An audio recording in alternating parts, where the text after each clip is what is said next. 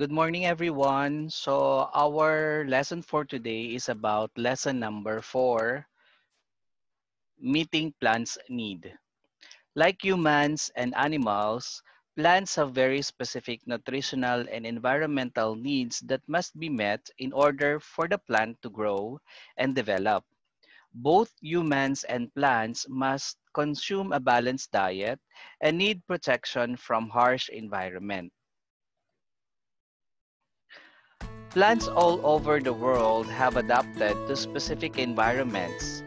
A tomato plant, for instance, is a tropical plant and thrives in average daytime temperature of 80 Fahrenheit and nighttime temperature of 60 Fahrenheit. When grown in temperatures outside these parameters, a tomato plant may survive but not thrive, and if the temperature are too extreme, the tomato plant will die. Individual species of plants have very specific nutritional needs that must be met. These needs may vary throughout the stages of plant's growth.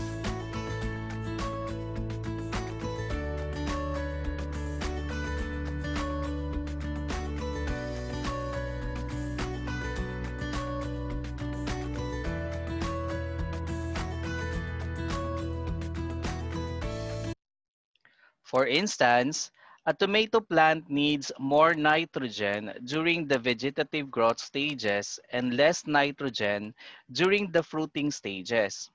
As a compromise to various needs and stages of growth, hydroponic solution can generally be modified to be suitable for the majority of plants. For best results, it is a good idea to plant crops with similar needs together so the compromise in minimal. In the soil, organic matters are broken down to release minerals and nutrients. They can then be dissolved in water, taken up by the roots and pass through the stem into the leaves. In hydroponics, we provide the minerals a plant needs in a water-soluble form, ready to be taken up by the plant's root. We are therefore able to provide a very exact diet for our plants in the most usable form. The more precisely a plant's needs are met, the more vigorous its growth will be. When you observe a lush, healthy plant, you can be sure that most or all of its environment and nutritional requirements are being met. When growing plants in a hydroponic garden, we must consider these factors. Number one is the amount of water the plants need, proper drainage of growing medium. As if all plants need, the amount of water required depends on the species and the needs of that particular plant. A plant that suffers from lack of water will extend a huge but not very effective root system and will develop a very small plant above the ground. Many roots are sent out in search of water, and when an adequate amount is found, the plant will not grow to its potential. In the other extreme, if a plant is overwatered, the roots can drown because they are not receiving the proper amount of fresh oxygen. This makes proper drainage of a hydroponic growing medium crucial to your plant's health. The last consideration concerning the water you feed your plants is purity. In a hydroponic garden, you should use as pure of water as possible. Water that has possible toxic contaminants or salt build-ups may stunt or kill your plants. Next is the optimum temperature and light for the plant. The ideal temperature depends on the crops you choose to grow. Most of the common garden crops such as tomato, cucumber, lettuce, beans, and peas will do well with an average daytime temperature of 78 Fahrenheit and an average nighttime temperature of 64 Fahrenheit. Winter vegetables such as cabbage, Brussels sprout, and broccoli should be grown in slightly cooler temperature. A minimum or maximum thermometer will allow you to track the low and high temperatures in your growing environment. This is important for monitoring overall progress of your hydroponic garden and diagnosing plant growth problems. For optimum production, heating the root zone is important. For most garden crops, 72 Fahrenheit is the ideal root zone temperature. Some growers achieve a heated root area by using heated grow mats placed under the growing medium. And another option is to heat your nutrient solution to the desired temperature. And then when your system feeds the plants, the roots are bathed in warm water. Next is fresh air. Plants require adequate air circulation around the plants, as well as proper aeration in the root zone. Poor ventilation in the growing environment encourages mold, mildew, and plant disease. Many hydroponic gardens are located off the floor for better air circulation. Commercial hydroponic greenhouse growers use large fans and air circulation equipment to provide adequate air environment.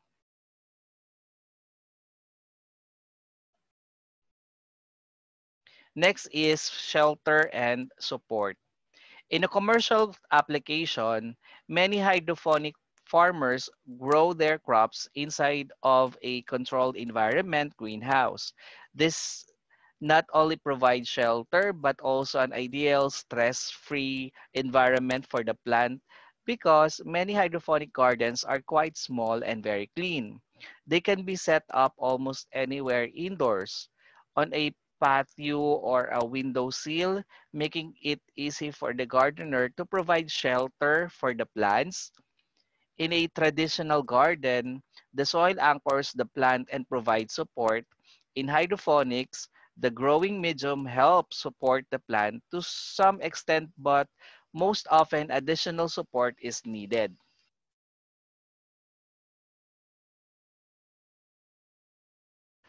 Plant stakes, string rather, and clips are often used for this. The next is pest and disease control. Since there is no soil in hydroponics, many but not all plant diseases are eliminated. Well kept and clean growing environments are the best prevention when it comes to plant disease. Always remove dead or dying matter and any unhealthy plants from your hydroponic garden. If you are growing indoors, the chances of pest infestations are greatly reduced. In the event of pest problems, there are many biological control that you can apply or available. Number six is the water-soluble minerals the plant needs. As mentioned earlier, a hydroponic gardener uses minerals that are water-soluble and ready to be taken up by the plant roots. Scientists and researchers actually have determined exactly what minerals a plant needs and in what quantities. So a large number of hydroponic nutrient formulas have been developed, and although some have better results than others, there is no one perfect mixture. The success of each nutrient formula depends on the condition it is used in and what plants are being grown. Many hydroponic gardeners use a pre-mixed nutrients formula that they simply add water to. These formulas contain all the minerals and nutrients that a plant needs in the correct proportions and are available in powder or in a liquid form.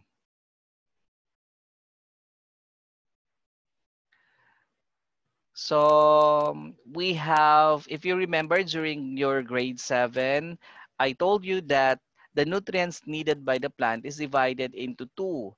macro and micronutrients. So the macronutrients a plant needs include nitrogen, phosphorus, calcium, potassium,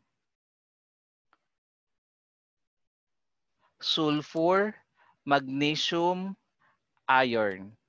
While the trace elements or the micronutrients needed by the plants, which is used in minute quantities, a plant needs include manganese, boron, zinc, copper, molybdenum.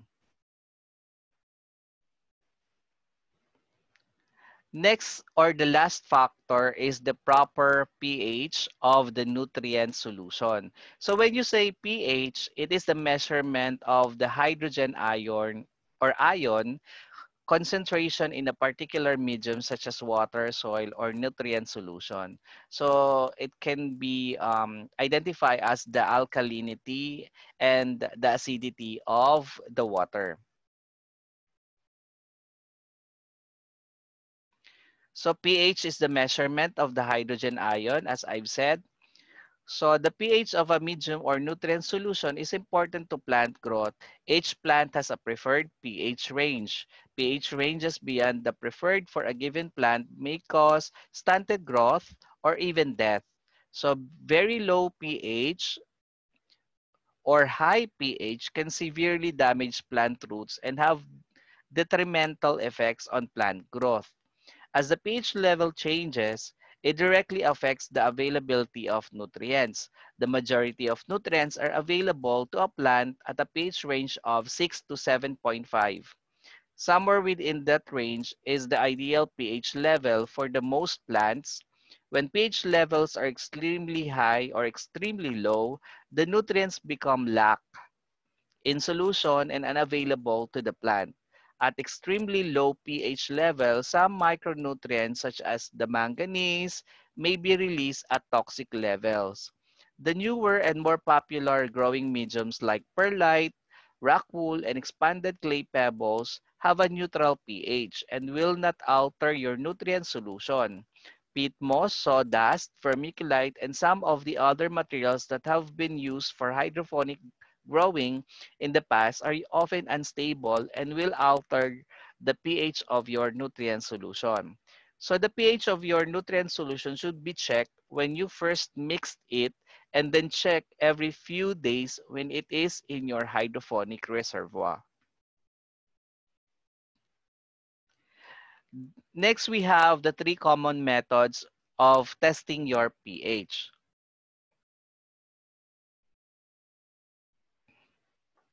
We have the litmus paper. So the main use of the litmus paper is to test whether a soil is acidic or basic. So the blue litmus paper turns red under acidic conditions and red litmus paper turns blue under basic or alkaline conditions. With the color change occurring over the pH range 4.5 to 8.3 at 25 degrees Celsius, or 77 Fahrenheit, neutral litmus paper is the color of the neutral is purple. So litmus paper simply dip the end of the paper into the solution to be tested and then compare the color of the litmus paper, which will have changed when dipped into the solution. So the color the pH chart to determine the pH. Next is pH test kit. So when you say pH test kit, it is a chemical test kit that uses a colorimetric method to measure pH, monitors pH to maintain healthy freshwater condition in your tank. So pH control is imperative to prevent the harmful effects of overly alkaline or acidic aquarium water on fish and plant life. So take a few minutes each week to maintain and monitor your pH conditions with these easy to use kits. Test read pH from 6 to 7.6 and will help you quickly and easily determine whether your levels are too high or too low. So pH test kit you take a sample of your solution in a vial and add several drops of the pH indicator. The sample will change into different colors and can then be compared to the pH chart. Next is by using pH pen or meter or pH meter. So a pH pen or meter is a scientific instrument that measures the hydrogen ion activity in water-based solutions, indicating its acidity or alkalinity expressed as pH. So the pH meter measures the difference in electrical potential between a pH electrode and a reference electrode, and so the pH meter is sometimes referred to as a potentiometric pH meter. So the difference in electrical potential relates to the acidity of pH of the solution, and the pH meter is used in many applications ranging from laboratory experimentation to quality control.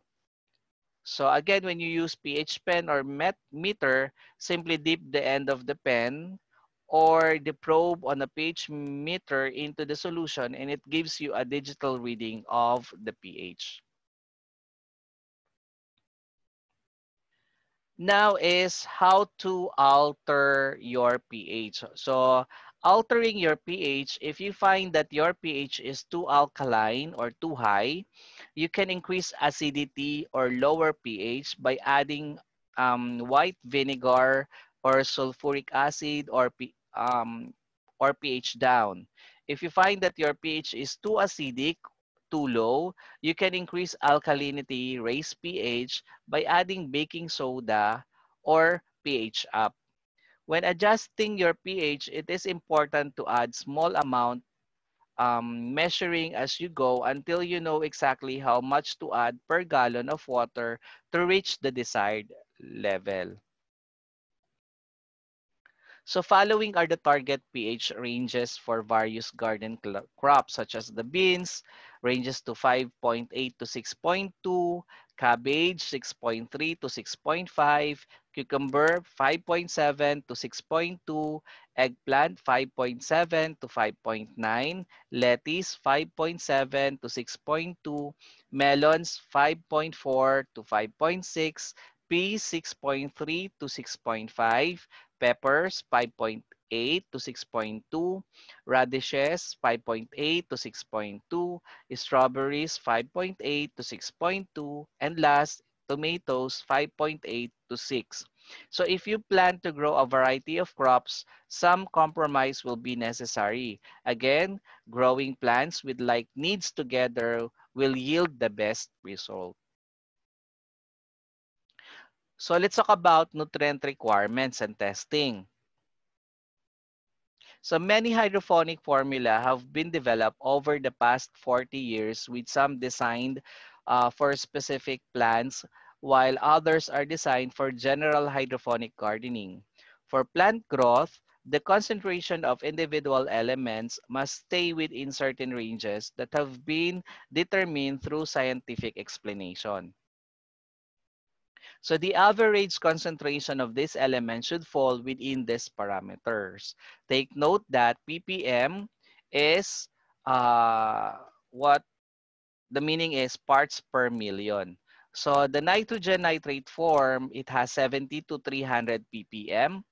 Nitrogen or ammonium form, it has 0 to 31 ppm, potassium 200 to 400 ppm, phosphorus 30 to 90 ppm, calcium 150 to 400 ppm, sulfur 60 to 330 ppm, magnesium 25 to 75 ppm, iron 0.5 to 5.0 ppm, boron 0.1 to 1.0 ppm, manganese 0.1 to 1.0 ppm, zinc 0.02 to 0.2 ppm, molybdenum 0.01 to 0.1 ppm, and copper we have 0.02 to 0.2 ppm.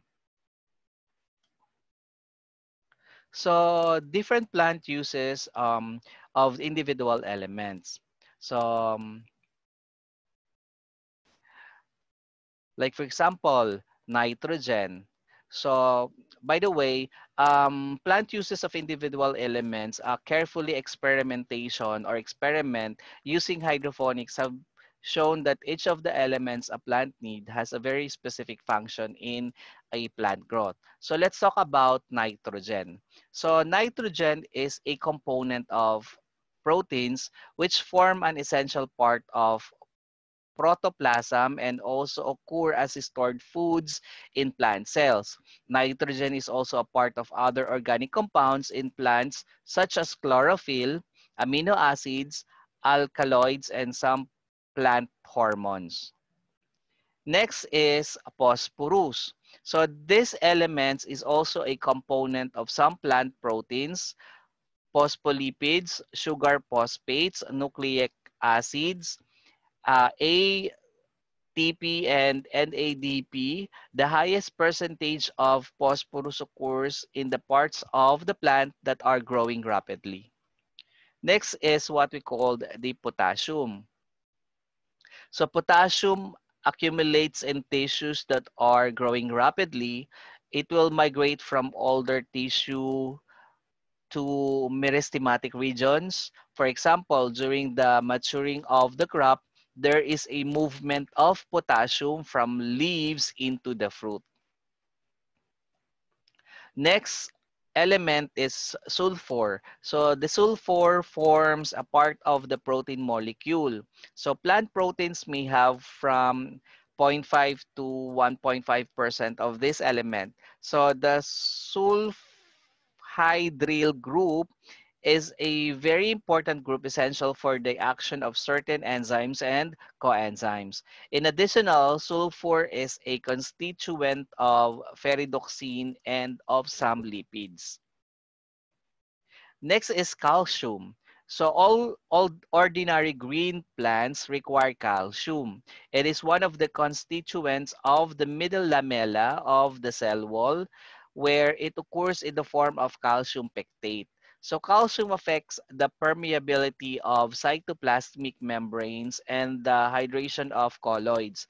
Calcium may be found in combination with organic acids in the plant. The next one is magnesium. So when you magnesium is a constituent of chlorophyll, it occupies a central position in the molecule. So chlorophylls are the only major compounds of plants that contain magnesium as a stable component. So many enzyme reaction, particularly those involving a transfer of phosphate, are activated by magnesium ions.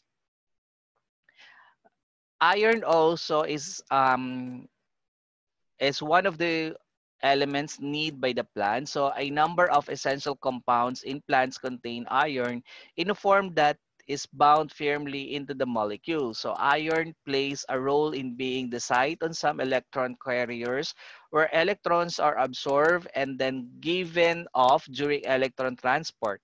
So the iron atom is alternately reduced and then oxidized, and then iron plays a very important role in energy conversion reactions of both photosynthesis and transpiration.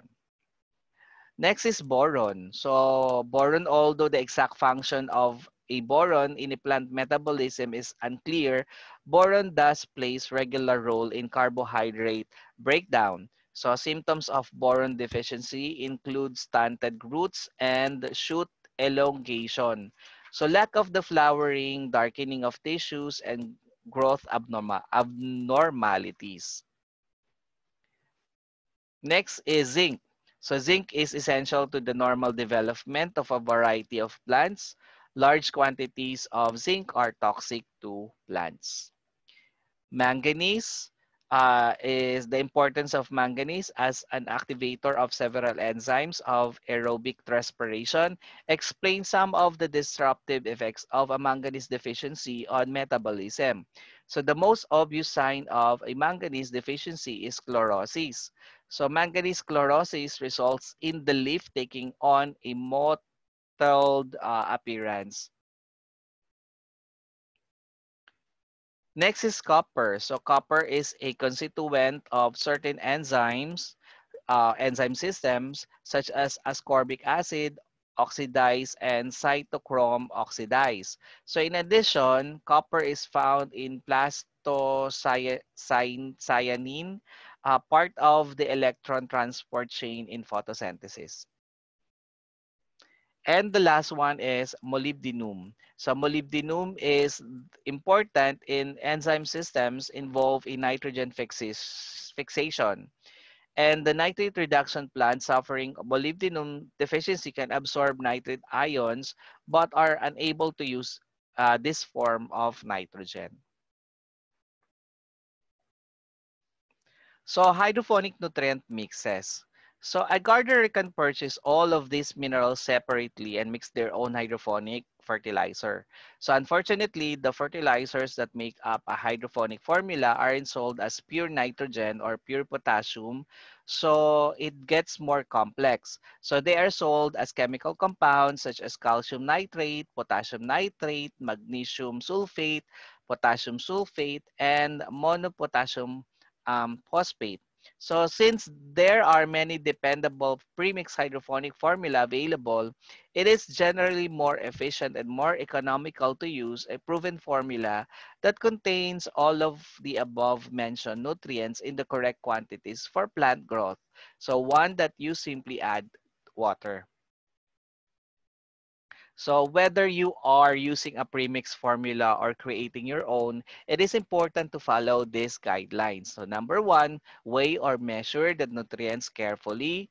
Second, place the nutrients in separate piles or containers to be sure that the proportions make sense. Third, be sure to no components are left out or measured twice. Fourth, accuracy should be within 5%. Fifth, when you are sure the proportion are correct, pour your nutrients into the water in the mixing containers and stir vigorously. Nutrients will dissolve best in warm water. And last, measure the nutrient concentration level and record it. So, um, let's talk about nutrient disorder. So I have here a table show that different nutrient disorders of a plant. So when you say nutrient disorders, it is a deficiency of different nutrients such as nitrogen, potassium, phosphorus, calcium, sulfur, iron, magnesium, zinc, molybdenum, and copper. So as the picture, it reflects the different deficiency that the plant experience if there is lack of nutrients. And also, if there is an excess of nutrients involved or given to the plant.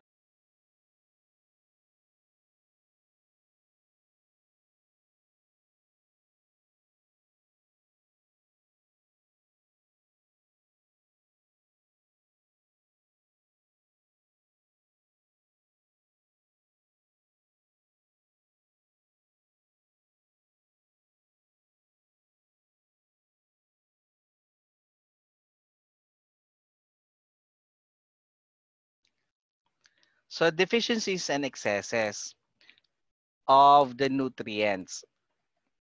So when you say nutrient deficiencies in plant, um, let's talk about nitrogen. So the deficiency in nitrogen, the older leaves turns chlorotic and may even eventually die.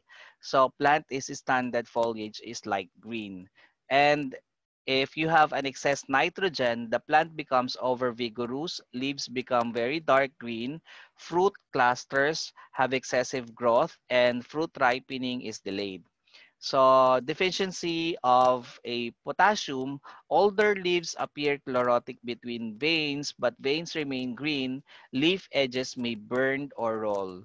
And the excess of potassium is uncommon to show toxicity. Secondary, manganese deficiency may occur. Then for the phosphorus deficiency, the stem, the leaf, veins, petioles turns yellow, followed by reddish purplish as phosphorus is drawn from them into the new growth. seedlings may develop slowly. Fruiting is poor, and the excess of phosphorus, no direct toxicity. So copper and zinc availability may be reduced. Calcium deficiency, the plant is stunted. Young leaves turns yellow, blossoms die and fall off. Um, Tomato may develop brown spots on the fruit, and the excess of calcium, no direct toxicity. Sulfur deficiency, younger leaves become yellow with purpling at base, older leaves turns light green. So the excess of sulfur, small leaves. Okay, for let's talk about the iron deficiency. So the new growth pales or veins stay green, blossoms drop off, yellowing occurs between veins. So the excess of iron is very uncommon. Magnesium deficiency, older leaves curl and yellow areas appear between veins. So young leaves curl and become brittle. And then the excess of magnesium, no direct toxicity.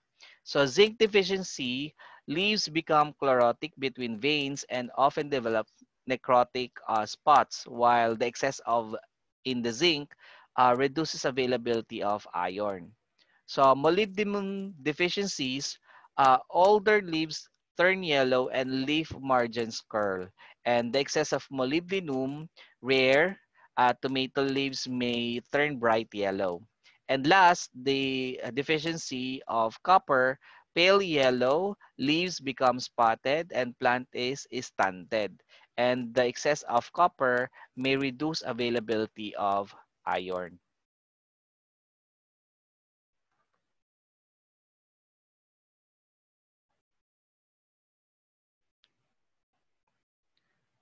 So let's talk about measuring conductivity.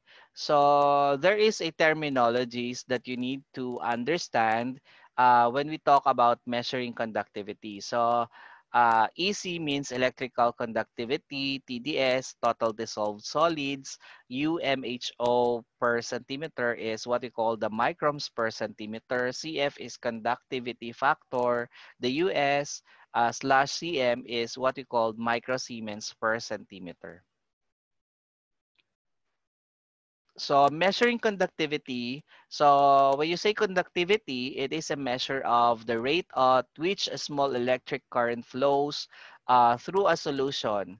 So when the concentration of nutrients is greater, the current will flow faster. When the concentration of the nutrients is lower, the current will flow slower. So you can measure your nutrient solution to determine how weak, strong or weak it is with an EC or electrical conductivity or TDS, which is total dissolved solids meter. An EC meter usually shows the reading in either microns per centimeter or microsiemens per centimeter. So one microns per centimeter is equivalent to 1 microsiemens per centimeter. So a TDS meter usually shows the reading in milligrams per liter or parts per million or ppm. So EC is generally measured at 77 Fahrenheit or 25 degrees Celsius if the temperature of the solution is raised. So the EC will read higher even though no nutrients have been added if the temperature drops below 77 Fahrenheit or 25 Celsius. The EC of 77 Fahrenheit, 25 Celsius will decrease. So therefore, it is important to always measure your EC at a consistent temperature of 77 Fahrenheit or 25 Celsius. So some EC and TDS meters compensate for varying temperatures. And another measurement in conductivity is CF or conductivity factor, which is expressed on a scale of I or 1 to 100. The pure water containing no nutrients is rated at 0 and maximum strength nutrients would rate 100. So we have here the some general guidelines for AC levels are as follows. So uh, about the guidelines in fruiting plants and the leafy plants. So for initial growth or seedling stage, for fruiting plants, 1,600 to 1,800 um, microns per centimeter, and 1,120 to 1,260 ppm. For leafy plants such as lettuce or basil, 1,400 to 1,600 microns per centimeter, and 980 to 1,120 ppm. So the average EC, 2,500 microns per centimeter, then 1,750 ppm. For leafy plants, 1,800 microns per centimeter and 1,260 ppm. For fruiting or fruiting plants, 2,400 to 2,600 microns per centimeter and 1,680 to 1,820 ppm. And for leafy plants, none. Low light conditions or during winter, so the fruiting plants, it needs to have 2,800 to 3,000 microns per centimeter or 2,000 ppm. And for the leafy plants, 2,000 microns per centimeter or and 1,320 ppm. For the highlight conditions or during summer, for fruiting plants, it needs 2,200 to 2,400 microns per centimeter and 1,700 ppm. And for leafy plants, it needs 1,600 microns per centimeter and 1,120 ppm. So if there is a salt build-ups, when a plant uses a nutrient from a chemical, salt molecule supplied in a nutrient solution, it is actually using only one part of that molecule. So the remaining part of that molecule generally stays in the hydroponic system and eventually can reach damaging levels of concentration. So this process, which often happens in traditional agriculture, where heavy fertilizer concentration are applied to soil crops, is referred to as salt built-up. So by testing our nutrient solution daily, we can monitor the salt levels. If the salt levels are rising, the concentration will be higher and therefore our EC reading will be higher. In our hydroponic system, it is quite easy to resolve the problem associated with salt building up by flushing the growing medium or replace our nutrient solution with a fresh mix.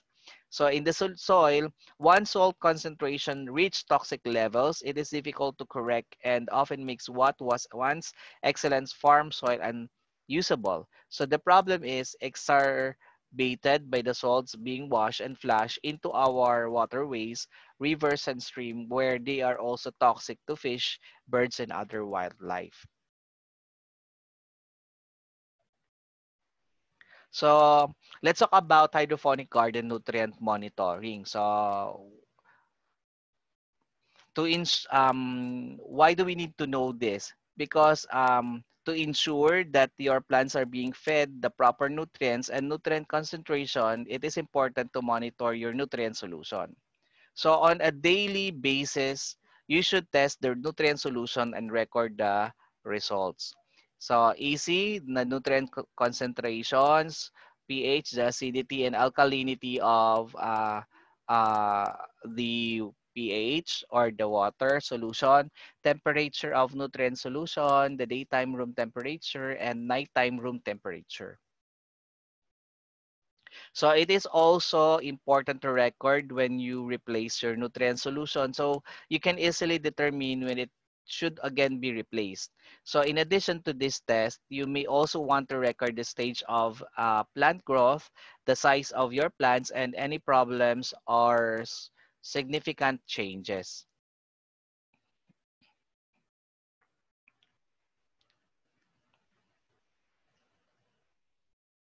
So again, the stage of plant growth, the size of your plants, and any problems or significant changes. So all you have to do is record when you replace your nutrient solution. So you can easily determine when it should again be replaced.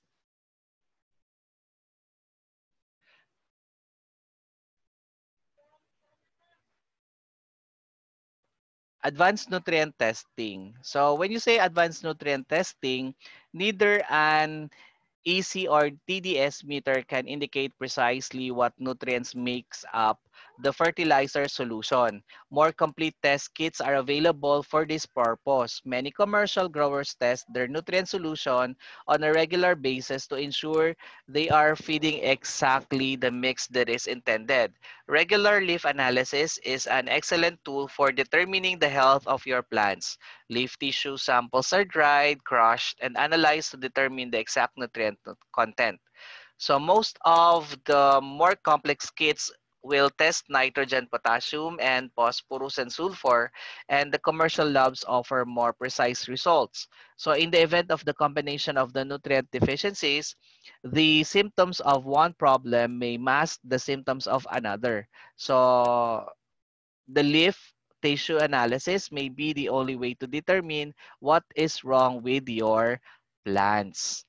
So here we have the example of the data for hydroponic tomato garden. So it is from the month of July. So uh, from day 1 to day 20. So it has the AC, the pH, the temperature, the day temperature, the night temperature, and then the growth stage of the plant, which is from seed to vegetative growth, and then the size, and then the comments. So meaning to say the observation per day.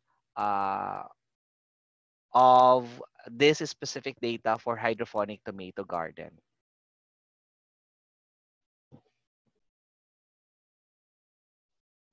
So always remember that in raising vegetables or plants in hydroponic system, it is very important to know the um, nutrients needed by the plants.